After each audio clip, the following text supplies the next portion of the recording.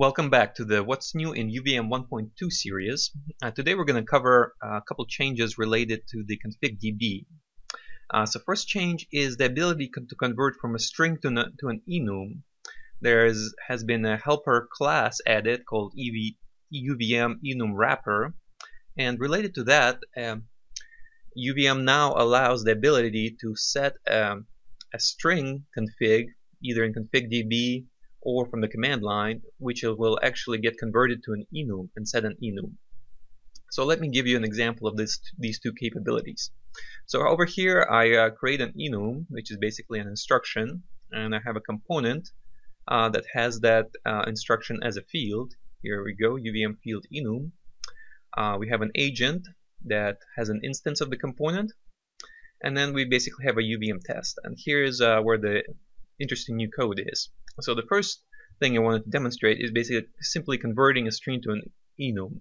So in this UVM enum wrapper method, there is a from name function that can be called. So in this case, we're gonna assign an add to this instruction, and we're using a string here, and we're gonna print out the name after the assignment.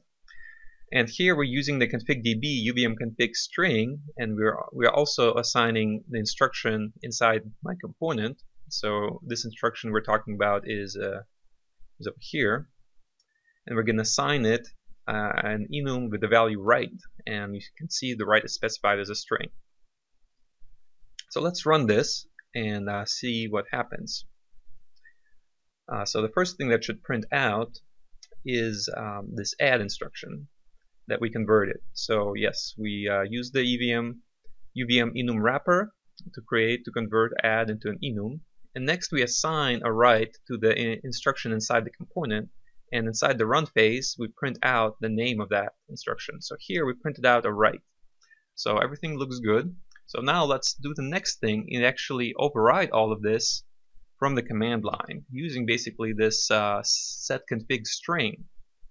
So let's add it to the command line, and let's rerun it, and we should see that this instruction inside our component is now a no-op. And here we go, we see this. So just an example, let me go ahead and run this in UVM 1.1d, and I'm going to comment this out because that doesn't exist in 1.1d. And basically you'll see that this functionality is not there, and you get your usual behavior where things don't get assigned and UVM doesn't tell you anything about it. Alright, let's move on to the next feature. It is the global and UVM component methods set and get config have now been deprecated. So in this example I'm using set config string and get config string, but this applies to the other ones, set config int, set config object. So in 1.1d you might have been using these get config and set config methods.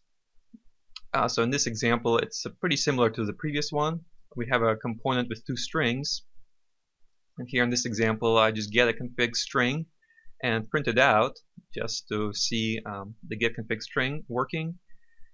And here I set config string inside the UVM component, and here string 1 is set to S1, and inside the module I set config string for string 2. So this is calling the global method, and this is calling the method inside UVM component. So if I run this, it'll actually still work in 1.2. However, it has been deprecated, so you will get a warning over here saying this API has been deprecated. But you can see things are working. We print out string 1 and string 2 in the run phase, and then early on when we did the get config, we printed out string 1, which we got S1 was the correct value. Now let's go over the recommended method to use is actually to use UVM config string. So setting these directly in UVM config.db as opposed to using these set config and get config methods, which largely duplicate the functionality anyway. So this is not really anything new. These methods are present in 1.1. The thing that's new is that these set and get config have been deprecated. In this example, this is a global method, and UVM config string is actually just a type def of UVM config db string. And this is a method called from the UVM component. And then the get method is over here, pretty similar. Get method over here. So let's go ahead and run this. And the results should be the same. The only difference should be that there's no deprecation warning. Okay, and things look good, S1 and S2.